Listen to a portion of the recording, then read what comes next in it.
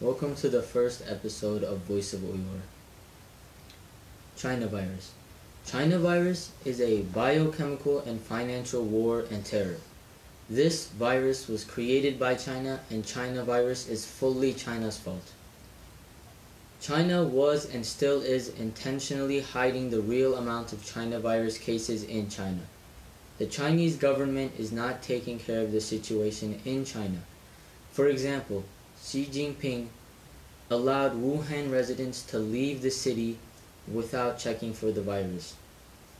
China must pay for all financial damages, losses of human casualties, and bear the moral responsibility of damages caused to the world. Some people think that using the term China virus is racist. Surprisingly, even some Uyghurs say that too. How is this racist? If this is racist, then why did no one think the name of the 1918 Spanish flu was racist? If we want to talk about who is racist, we should talk about China. China is killing millions of Uyghurs and Tibetans. They are committing genocide against Uyghurs and Tibetans, and millions of Uyghurs are in concentration camps.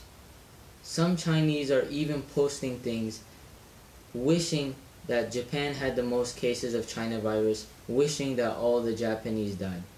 Isn't this racist? People say we shouldn't use the term China virus. Why? China created this virus and spread it. Why shouldn't we call it China virus? Why China is a threat. Like we said in the beginning, China virus is a biochemical and financial war and terror. China wants to take over the world, and the China virus gives them the opportunity to do so. China virus is also making economies around the world fall, and this helps their plan to take over the world. China wants to be the world's #1 leading power and wants to replace the US. For example, as former National Security Advisor James Jones said, "I'm not sure that we really understand the degree to which China is strategically intent on replacing the US as the most dominant culture in the world. We cannot allow China to pass the United States as the #1 leading power, or else the world is in great danger. If we don't act on this now, in the near future, China will control 5G and technology, China will control aerospace and satellites, China will control medicine, and China will control the companies.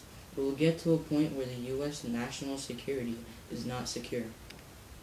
What does this mean for China-occupied East Turkestan? First, let me tell you what is already happening in East Turkestan. Millions of Uyghurs are locked up in concentration camps, being tortured, killed, raped. The Chinese are harvesting their organs. Uyghur women are forced to marry Chinese men. There are surveillance cameras watching every move an Uyghur makes. In general, China is trying to wipe out the Uyghur population in China-occupied East Turkestan. After the pandemic, China is transferring Uyghurs to China virus-infected cities in China to force them to do free labor. There are still millions of Uyghurs in concentration camps, and those camps are especially vulnerable to contagious disease due to how cramped it is and the lack of personal space. The Chinese authorities' reaction to the pandemic is causing hunger and panic even outside of the concentration camps. East Turkestan people were forced into staying in quarantine without preparation, so they have no access to food or medical care. For these reasons, America must stand up against China. China is not only killing Uyghurs, but also created this virus and this huge pandemic that is killing many people worldwide. You can even look at the history of China. China used to be very poor.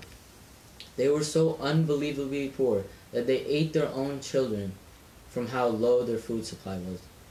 They even ate the soles of their shoes and boiled their belts and drank it.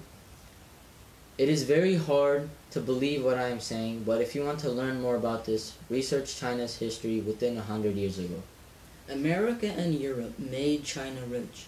Every time you buy a product made in China, you are helping their economy. If we don't stand up now, people around the world might see what East Turkestan and Tibet have been seeing. I know we are late, but we are not too late to stop China's long-term goal of taking over the world. If you support this, please don't hesitate to comment below.